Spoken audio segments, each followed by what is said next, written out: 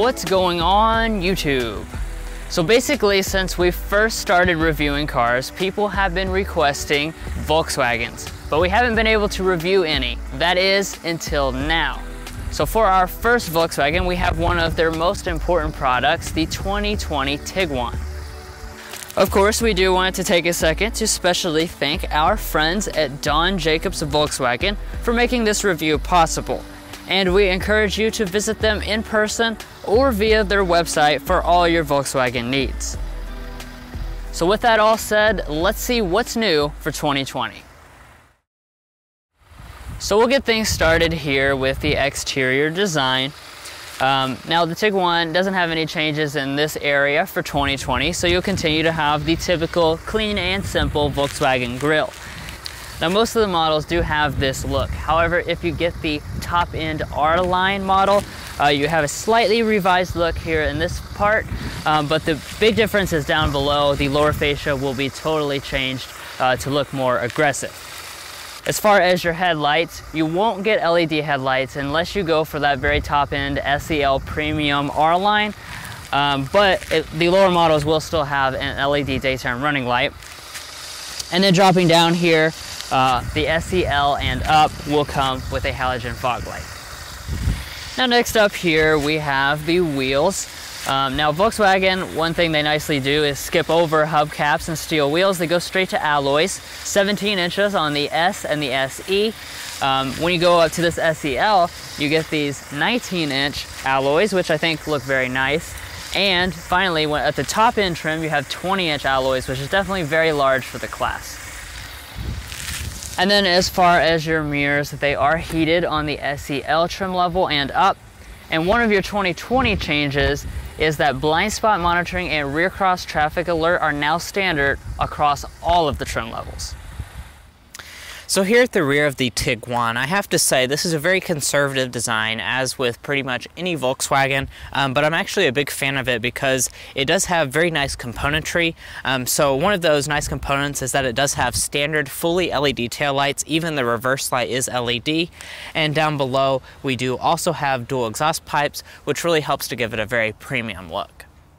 Now normally we don't talk about the warranties, but this is a pretty important 2020 update, and that's now that the previous 6-year warranty has been reduced to a 4-year warranty for the basic and powertrain. However, Volkswagen has compensated for that by giving you complimentary maintenance.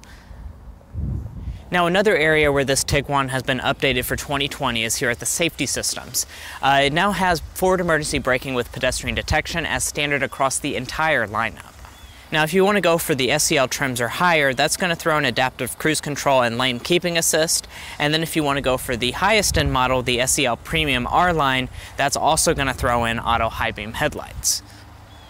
But anyway guys, that sums up all the exterior of this 2020 Tiguan. So now let's go ahead and hop inside and see how it compares to the competition.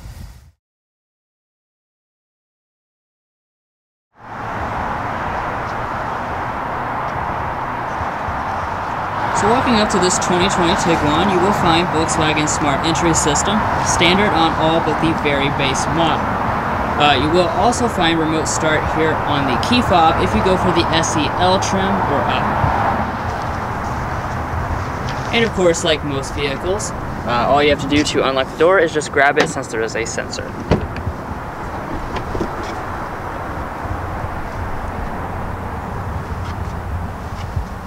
Alright, so checking out the interior of this Tiguan, as you can see, there hasn't really been much in the way of changes in the design for 2020, but there have been some updates to the features, which we'll get into as we go through the video.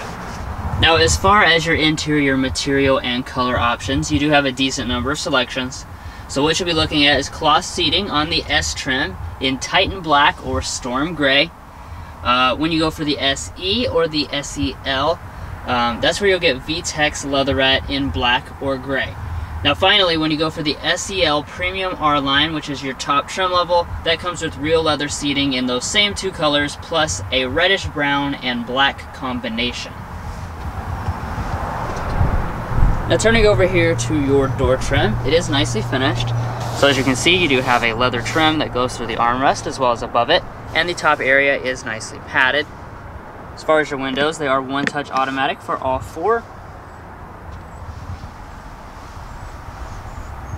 And coming down here to your seat, Volkswagen nicely throws in their 10-way power adjusting driver's seat, standard on all but the very base model.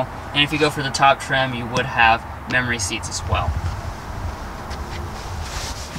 And then, like I was already mentioning, since this is the SEL, this is the VTEX leatherette. It does a decent job of imitating, and it looks very nice.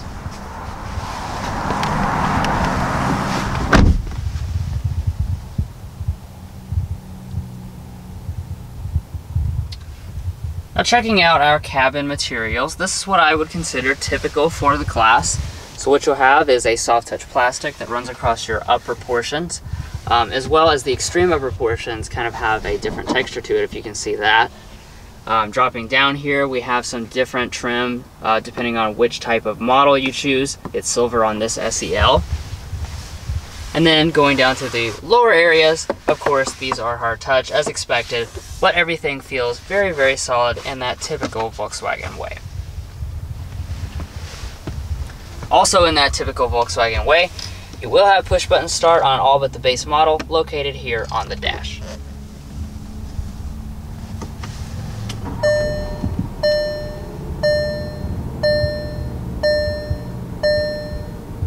Now what you are looking at right now is one of my favorite features of the Tiguan, and that's Volkswagen's digital cockpit system. Now this is pretty much like Audi's virtual cockpit system, just with a few limitations to the design, so it's a little less customizable, but you still have the ability to do things like change the view here, where you'll drop down your gauges down to the bottom corners and have like a full screen map. And then you can also, of course, scroll through a wide assortment of information right up through here.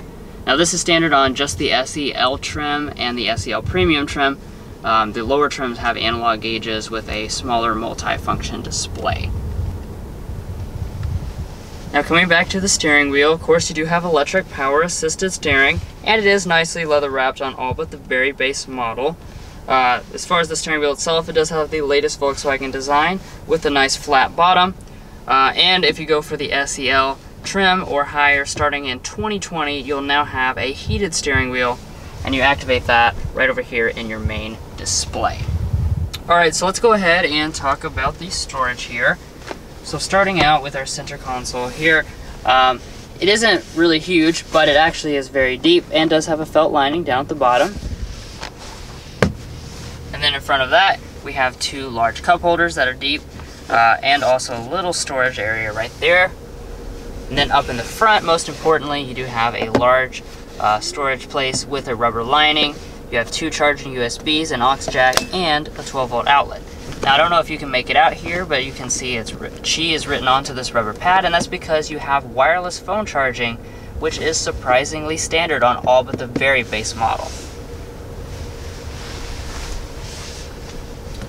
Now coming back here to the shifter, this is just a traditional shifter, as you can see. Pull back for drive. You can go to the right if you want to shift manually right here. However, there are not any paddle shifters on the steering wheel on any of the trims, even if you go for the R line. And then when we go into reverse, you will find a standard backup camera across the entire range. It does get upgraded to have parking sensors when you get to the SEL level. And then if you go for the SEL Premium R line, then you'll get upgraded to a 360-degree camera system.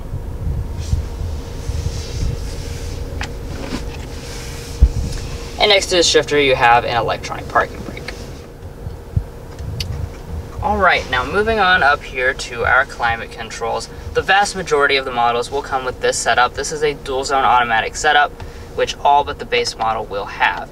As you can see, it's very simple to use with 3 large knobs and all of your zones right across the top there. Additionally, you will notice that Volkswagen throws in 3-stage heated seats on all but the very base trim level, which is a nice touch. However, ventilated seats are not available on any of the models. Alright, so now that brings us up here to our audio system. Now, almost all of the trim levels do come with a 6-speaker audio system, but if you choose the very top end model, that's where you'll get a 9-speaker Fender audio system.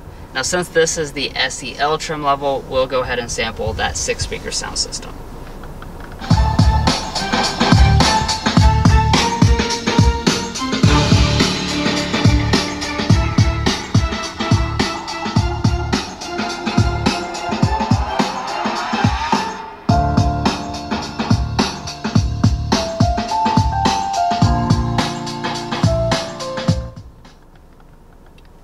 overall sound quality is definitely pretty good. And really the only thing I have to complain about is, just like many other Volkswagens, if you're OCD, this button actually spins around the power, so you'll have to make sure to take an extra lap if you want to keep it always in the upright position. Alright, so now we are here at the infotainment system. Now there are two different displays in this vehicle. The very base model comes with a 6.5-inch one, and then everything else comes with this 8-inch display. So this does have the latest Volkswagen software, and as you can see, you have your apps and stuff laid out. It bears a strong resemblance to the latest MMI touch display that comes in the Audi models. And then as far as your graphics and responsiveness, it certainly does a very good job and has some kind of neat animations. Now what you're looking at here is your navigation system. This is included on the SEL trim level and the SEL Premium R-Line trim level. And as you can see, it does look like your typical Volkswagen and Audi map display. One thing to be aware of though is that you cannot display the map both here and on your digital cockpit simultaneously. I guess that's a little something to keep reserved for just the Audi models. And then as far as the last thing I'm going to point out is that Apple CarPlay and Android Auto are standard equipment on all of the trim levels. Now moving on up here, we do have an auto dimming mirror with 3 HomeLink universal remotes on the SEL trim level. And also on the SEL trim level and above, you'll find a standard panoramic moonroof. So as you can see, this is a very large moonroof, and you do have a kind of transparent sunshade that is power. And it goes all the way back past the second row headrest. And of course, the front portion does open up with a windscreen. But anyways guys, that is going to be it for the front part of the cabin in this 2020 Tiguan. So now I'll go ahead and hand it off to Mason, who will check out all the back areas. Now hopping to the rear seat of this Tiguan, obviously this is a very important feature of any car in this segment, and I'm happy to report that you do have a pretty good feature set in this model. So here in the center we do have rear vents that comes on the SEL trims and higher, and then down below that we have a charging USB port as well as a 12-volt outlet. However, I do want to point out that there are no heated rear seat options. And, as far as the space itself is concerned, I have 37 inches of rear legroom and 39 inches of rear headroom, which is pretty much on par with most in the class. So behind rear seating position, I have about 6 to 7 inches of rear legroom, and my feet do have a place to slide up underneath the seat. But one thing I do kind of want to point out is that this seat, I don't know, it seems pretty exceptionally hard back here, but maybe that's just my personal preference. But other than that, you should be very comfortable back here. Now, one of the unique things about this Volkswagen Tiguan is that it can be available with a third row. Typically, most of the class do not have that option. So let's just go ahead and get back there and see what it's like. This particular model does have one. So you just fold the seat down like that.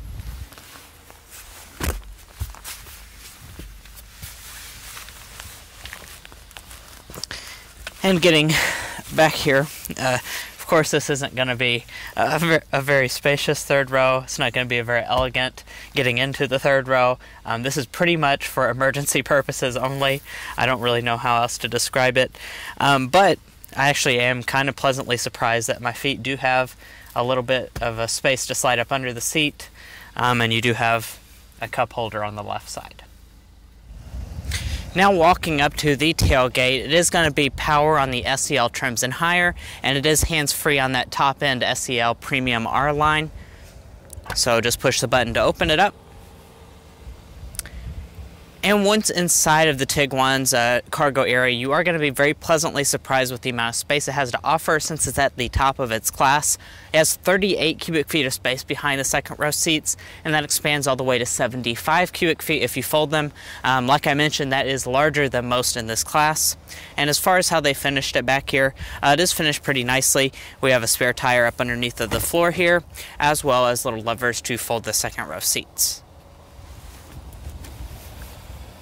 Now the passenger seat is of course manually adjusting across all of the models, and in front of the passenger you do have a surprisingly large glove box. This is pretty massive, if I have to say, and it does have a CD player inside. A lot of you will be happy about that.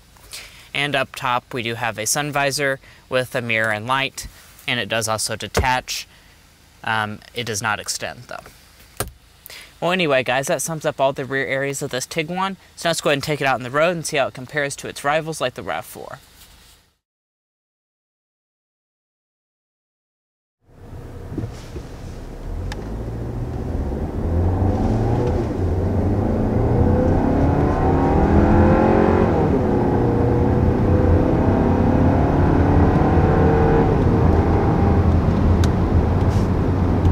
Alright, so that's getting up to about 60 miles an hour in this 2020 Volkswagen Tiguan. Power, I would say, is pretty good. Definitely in this category of vehicle, that felt pretty strong. Yeah. Now, as far as the horsepower number, this is a 2-liter turbo 4-cylinder, and we have 184 horsepower, so that's roughly right in line with what most of the competition has, but this is a little bit more torque rich. It has 221 pound-feet of torque, so usually we're below 200, and I think I can feel the difference there. Yeah, I think, that acceleration was kind of a little bit of a big difference, than most in the class because, we will talk about this later, but most in this class have the CVT, which really makes their accelerations feel a lot slower than that acceleration there. That's right, and since he's mentioning it, this is an 8-speed automatic transmission. That is certainly a pro for some of you guys over top of a continuously variable transmission that some of the competition has, or perhaps a 6-speed automatic. So it's about as good as you can ask for in this class.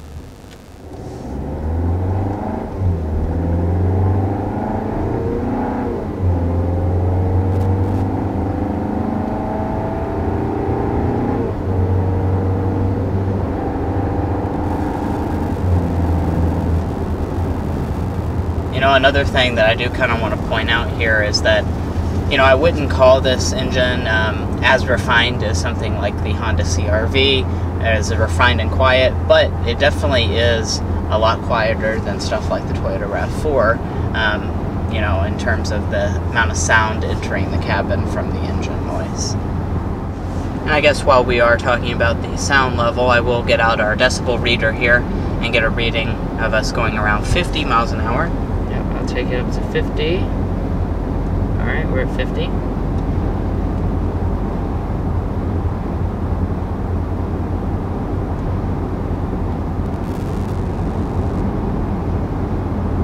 Looks like we're looking at around 59 decibels here, which is, with the rest of the class, I think it was running the Mazda CX-5, if I remember correctly, it was around 56 decibels, so that's a little bit louder than the Mazda CX-5. It is a very windy day as well. Yeah, that is something to keep in mind here, is that, it's extremely windy, and different road, noises and stuff like that. But it does seem pretty quiet, to be honest. And just kind of cruising along here, we're going 55 miles an hour, and really, any car in this segment, I've said it time and time again, any car in this segment, its focus needs to be extremely comfortable for all the family, because that's what people, that's what they buy now as their family vehicles. And I have to say, this Tiguan has an exceptionally good ride.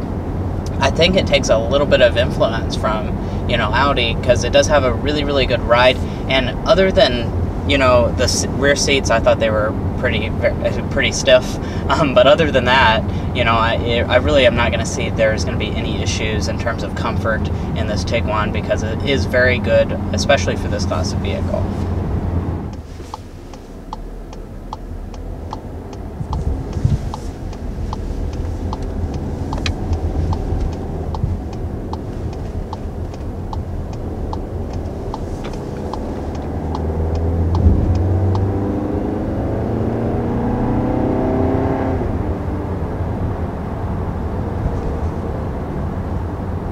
And under that acceleration there, you know, for reference, it went up to 69 decibels, which I think honestly matches the CX-5. I'm definitely very pleased with the 8-speed automatic in this vehicle. It really responds well to when you need, you know, more throttle. You don't have any type of weird, like some of the cars are tuned for just maximum fuel economy, and if you just want like a small increase in acceleration, sometimes you have to really put your foot down because it just tries to ignore you. But that's not the case here. It definitely feels very responsive. Now, you know, he was kind of mentioning there that, you know, the transmission wasn't geared towards fuel economy. So this is definitely not going to be at the top of the class in terms of its efficiency here, because for the front-wheel drive model, it's rated at 22 city, 29 highway, 25 combined. If you go for the all-wheel drive, it's going to be 20 city, 27 highway, 23 combined. You know, it pretty much goes without saying that's a lot less than most in this class that, you know, we just got out of the CRV. The CRV is rated at 29 combined, so that's a 6 mpg decrease over that, but you are getting, you know, significant powertrain upgrades over that, I think. And also on the subject of fuel economy, this does have an auto start stop system, so we'll see how quickly it starts up. Very good. Especially for a mainstream vehicle, this is one of the best auto start stop systems I've felt. You know, of course, since they do have common componentry, but it does feel Audi-like in the fact that it restarts lightning fast.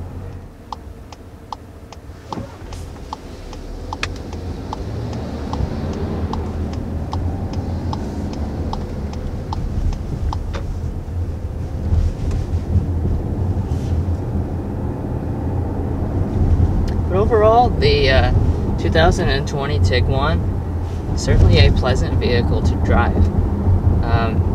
This is only, I think, the second Volkswagen that we've driven. I drove one Atlas once upon a time. You know, but this is really a very comfortable vehicle, and I think that is the overarching theme of this, is comfort. This is certainly designed for the family. You know, it's designed for the American family as well. You know, with it has a lot of space, more than most in the class, and comfort that exceeds most in the class.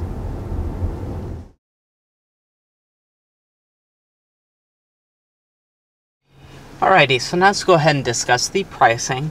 So for the following MSRPs, these are going to be with front-wheel drive, with optional all-wheel drive. So for the S, you have $24,945 as a starting price. SE is $27,095. SEL, which is what we have here, is $32,245. And then finally, you have the SEL Premium R line. That actually comes standard with all-wheel drive, but that's going to ring in at $38,795. Now we do also have all-wheel drive checked off. We have the third row seating for $595, auto-dimming rearview mirror for $325, the optional floor mats for $265, and then a first aid kit for $99. And then all told, when you add in the destination charge of $1,020, this particular tester as equipped comes in at $35,869, which, you know, is pretty much in line with a lot of its competition, especially in its highest end trim level. It's really quite in line with a lot of them, and I do think that this particular tester as equipped has a lot of value for its $35,000 price point. Well guys, we've enjoyed watching this in-depth look at the 2020 Volkswagen Tiguan SEL. If you've made it this far, hopefully that means you enjoyed the video, so be sure to help us out by hitting that subscribe button down below, and we'll catch you next time as we sample more of the latest automotive delicacies.